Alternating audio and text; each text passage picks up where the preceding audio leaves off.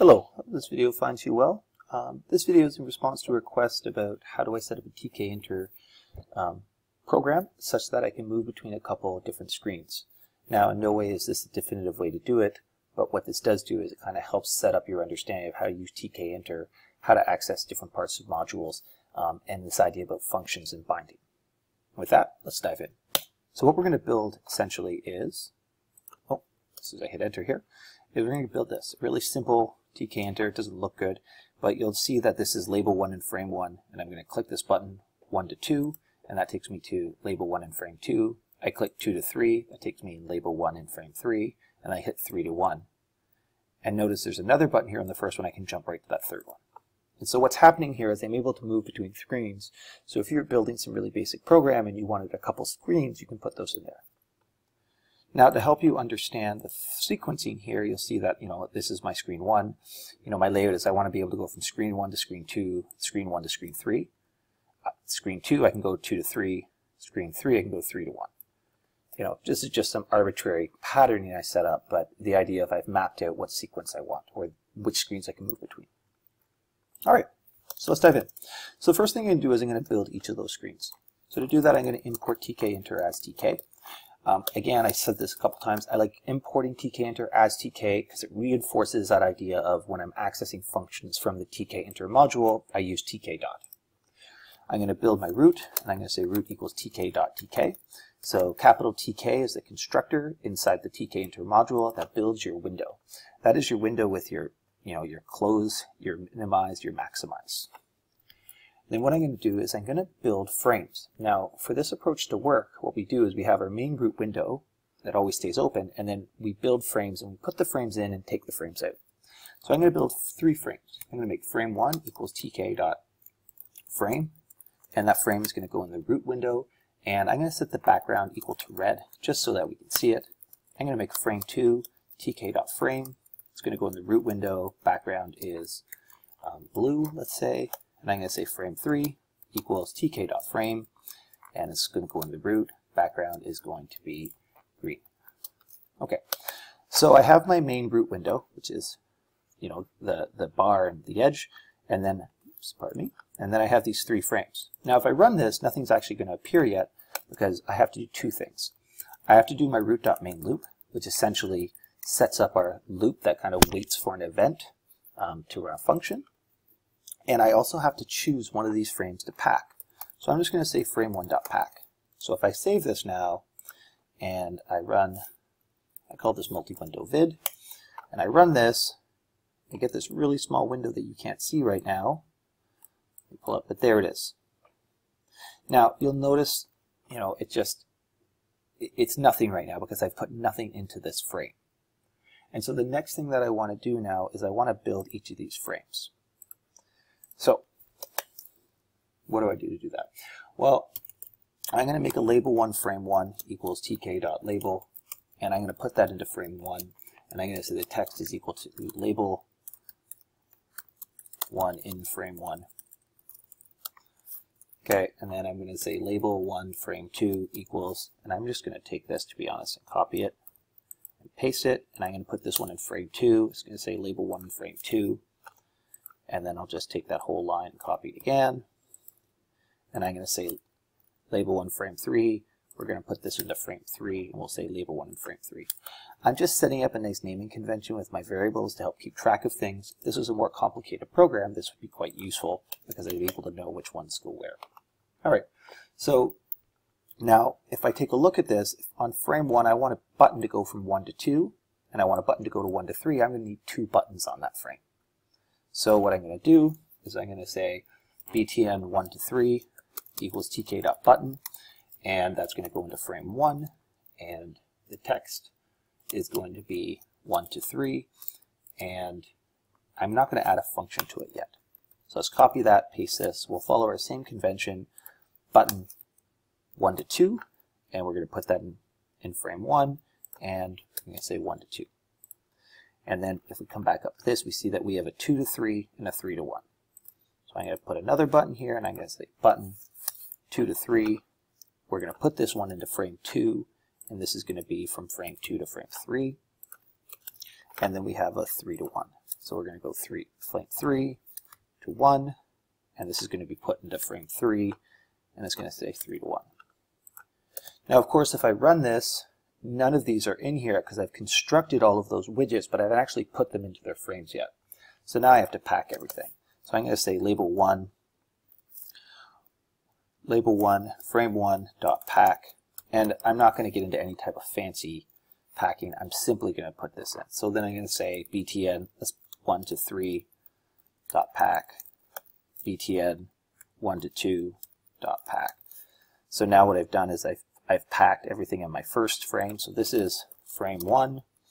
Now I'm going to take my second frame, frame 2, and I'm going to say label, what did I say? Label 1 frame 2 dot pack, and in frame 2 we're going to have button 2 to 3, btn 2 to 3 dot pack, and then in frame 3 we're going to have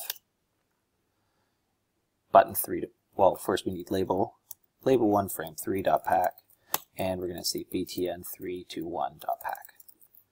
And now if I save this and give this a run, my window starts off a nice size. There's my label 1 frame 1. There's my 2 buttons. Now notice I click on them and they don't do anything yet. So I can't move between frames. But let me make sure you understand this. What I've done is I've built that root window, which is this top bar here, and I've put that frame in there. So I can come in here and I can really quickly change this to frame 2. And if I save this and run this, there's my frame 2 now. And just to kind of complete the loop here, let's pack in frame 3.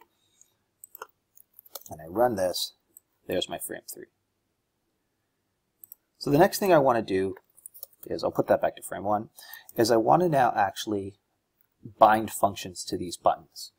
And what I'm going to do is I'm going to come up here, and I'm going to write my functions here.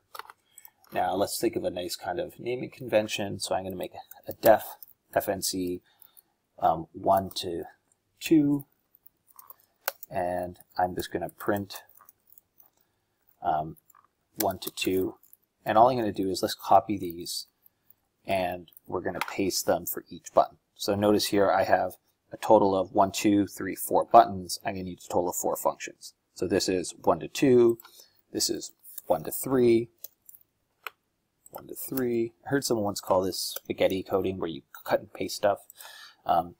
It's not always the best way to code if you're a beginning programmer, because typing in the stuff really reinforces. But I'm just trying to save some time in this video. This is going to be 2, I think it's 2 to 3 is my only one here. 2 to 3, yep. And so we're going to say here 2 to 3. And finally I'm going to say 3 to 1. Okay, so I've saved those, and so I have a function here. 3 to 1.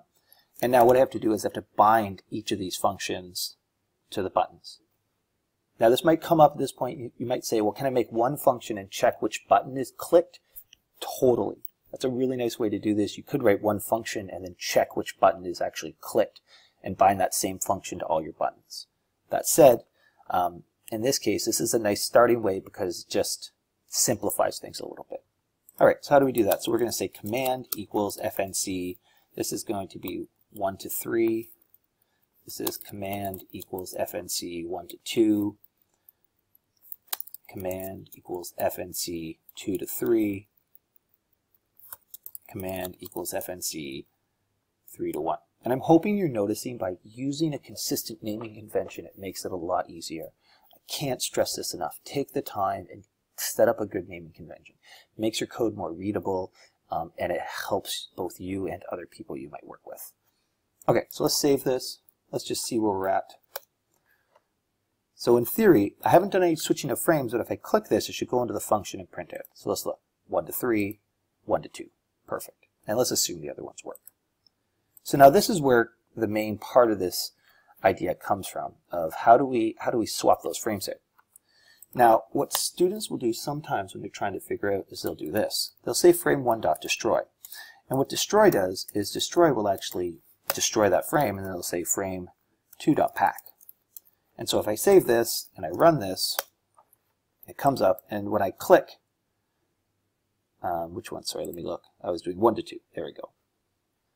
So when I click 1 to 2, it works. Now, one of the problems with destroy is what destroy does is it destroys the frame. You have to rebuild it. So there's a better function to use here. So the instance function that works better here is pack forget. Pack forget. And what pack forget does is it actually will forget that packing. If you packed it on the frame, you take it out. So think of it like this. Imagine you have a, your root window is almost like a piece of paper. And then each of the frames are a colored piece of paper that you can put on, but you can only put one at a time. Pack is putting that piece of paper on there, and pack forget takes it off. So when we start our program, we only pack frame 1. But then when we click this button, 1 to 2, what do? We pack forget frame 1, because when we go in here, it's frame 1's up, and we pack 2. In this case, we're going to say frame 1 dot pack forget, but we want to go to frame 3, so we're going to say frame 3 dot pack. And so now if I save this, and I give this a whirl, and I come down here and I click, there it is, it's popped back. Now that doesn't go back, so let's set this up. So I'm going to come down here. If I'm going 2 to 3, I'm going to say frame 2 dot pack, frame 2 dot pack forget, and frame 3 dot pack. And then if I'm going 3 to 1, that means frame 3 is in, so I'm going to say frame 3 dot pack, frame 1 dot, pack forget, pardon me. And that's it. So notice the first one is the one I forget, and the second one is I pack. So I forget 1, pack 2, forget 1, pack 3, forget 2, pack 3, forget 3, pack 1. And now we have this ability to go from 1 to 2, 1 to 3, 2 to 3, 3 to 1. And let's just wrap this up by showing how it works. So 1 to 3, that works. 3 to 1, I go back. 1 to 2, 2 to 3, 3 to 1. And of course, you can set this combination up however you want. So I hope that helps. You can access all of these examples on the GitHub repository. You can find them in the comments. And please keep asking questions. I really enjoy popping these up here, and I learn as I go myself. So have a wonderful day, and don't forget to ask questions. Take care.